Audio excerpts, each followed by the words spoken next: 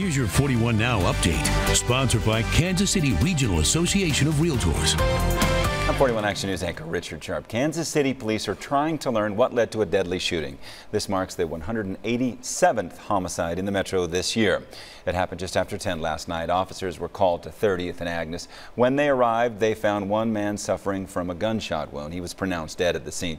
There is no suspect information at this time.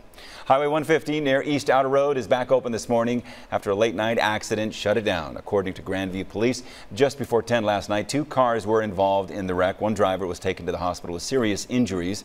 Police say speed and alcohol were a factor in this crash. A winter storm put some snags in travel plans across the country, but this morning everything seemed to be on time at KCI. Our crews were there gearing up to head to Seattle for the Chiefs game. They said it was crowded, there were long lines at security, and to get tickets, they suggest giving yourself a little bit extra time today when you head to the airport if you have to do that. Remember, you can watch Sunday's game right here on your 41 Action News station. Our live coverage kicks off from Seattle tomorrow night at 5. Your forecast is next.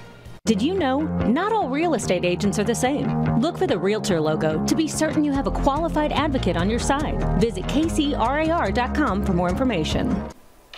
I'm meteorologist Gerard Jabali. As we move into this week, it looks like it's going to be a pretty nice looking weekend, and next week it's going to be a little bit wetter though. We're looking at least some sunshine for Saturday, Sunday, and even into Monday, but we're going to be seeing a chance for a very light shower late Monday night, maybe Tuesday morning.